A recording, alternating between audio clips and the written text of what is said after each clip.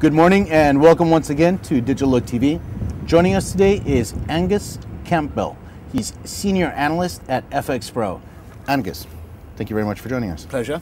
Okay, we had this morning, just out, the Financial Stability Review. What do we make of it? Good, bad? How much so? Well, interesting really. I think that, funny enough, I was watching Channel 4 News last night and they did a report, and this very, very interesting report. Housing bubbles, it's going to be popped, and sort of really laying the groundwork for a complete property crash. And what Mark Carney has said today is that, you know, what he's doing is sort of readying the banks to make sure that they don't let the market run away with itself. Right. Yes, house prices in London have risen a lot in the last 2-3 years.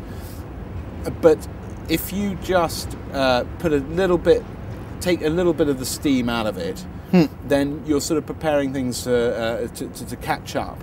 And so his sort of view is that I think a lot of people were expecting him to take more drastic action than he has. Critical. But he said, look, my job is stability. My job is not to cause a housing bubble or anything like that, or that bubble to burst. And he hasn't mentioned, you know, anything about there being a housing bubble. So he is there to create stability and ensure that a degree of action is taken now to ensure that there are no bubbles created or bubbles burst in the future.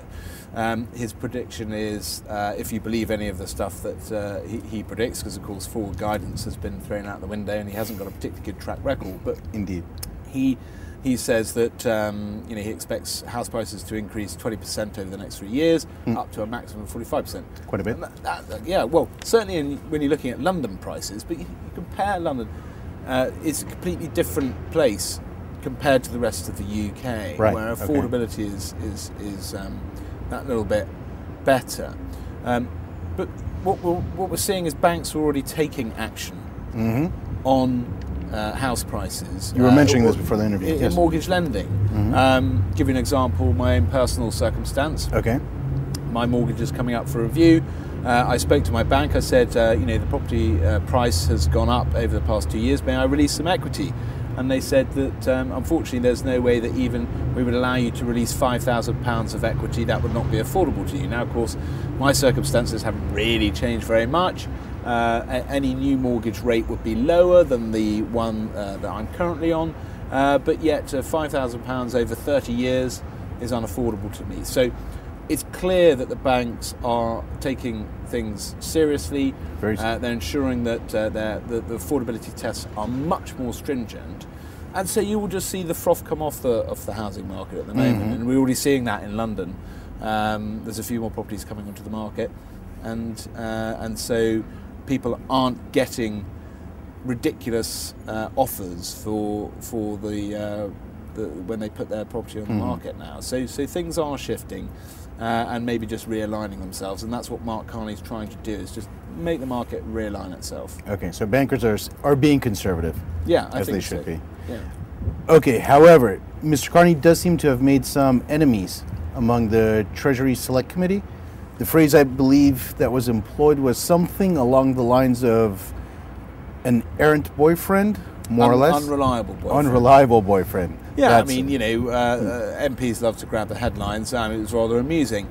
But I think that, you know, when you look back at the Mansion House speech, as you were saying earlier, one line really was focused on there, and he was suddenly called a hawk, and was, you know, saying that, you know, effectively that bank will raise rates this year and much, much, much sooner than expected. But in fact, really the focus of the speech, as you said, was not purely on that. He remains pretty dovish, Mark Carney. What you've got to appreciate is that yes, rates will rise. For me, I think the early part of 2015. Certainly, I would have thought Q1. If they don't, you know, go in 2014, and a few people do believe that is going to be the case. But wage growth is still very, very low.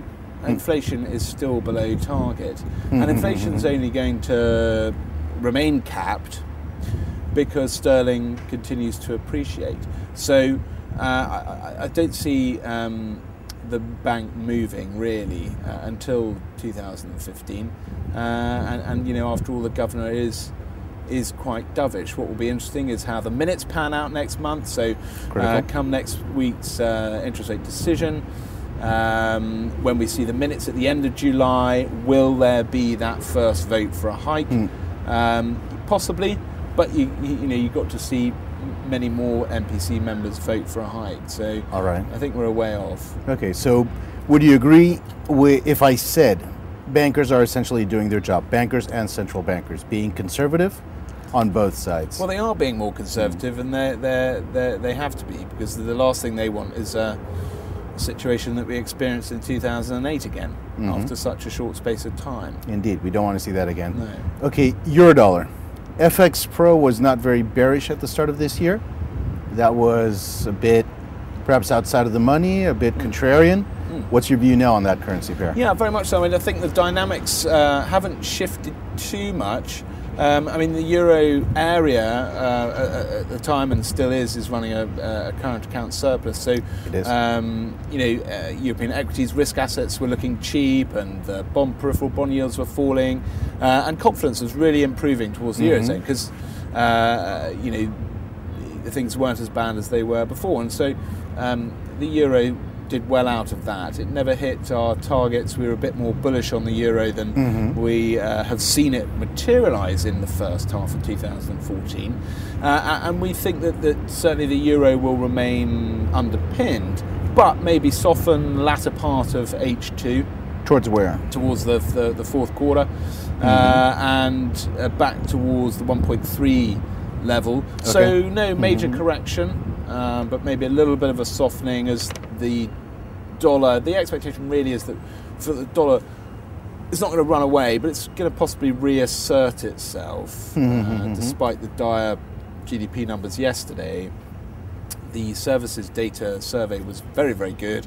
Expect that GDP number to bounce back very strongly, and so Eurodollar should remain capped, and the ECB after all is looking to remain sort of in an easing situation. After yesterday's very soft US GDP data, perhaps traders now will be focusing somewhat more on next week's non-farm payrolls. Do you agree with that? You foresee solid data in the US? Yes, I mean the employment data obviously is very important for the US. I suppose everyone's underestimated just what an effect that winter had on the US economy. We saw it in the UK a few years ago, and the UK economy dipped back into recession for one quarter after a very harsh winter. And the US it just goes to show, the US is a vast economy. It just goes to show how bad that winter was. And it really did knock the wind out of the sails. But the wind is due to come back. As I say, those services numbers were much better. The consumer confidence number this week was much better than expected. And so the economy should bounce back very, very well. And if we see a continued sort of decent non-farm payroll number, then, by any stretch, the euro and the dollar should, as I say, just potentially reassert itself towards the end of the year. Okay, fantastic. Moving on to another geography, Japan. Dollar yen. It's a currency pair that a lot of traders like to trade, keen interest, but it's very hard for traders to fight against central banks who have been essentially damping volatility levels. So we've had very, very narrow trading ranges in many securities, many financial assets, certainly in dollar yen. I think over the last month, somebody was commenting to me earlier that we've seen it move in a range of roundabouts 100 pips, which is almost nothing. What can we expect? This past week we had Abe. He pulled out his third arrow, which was a bit limp. Bit blunt. Bit blunt, right, blunt. So, I mean, what can we expect? Yeah, it's certainly, we don't see dollar yen doing too much actually for the rest of the year, and that's mainly because, as we said, a blunt arrow from Abe, because the central bank has done its part, and it's now up for the government to continue with its reforms, the sort of fiscal measures it's implementing.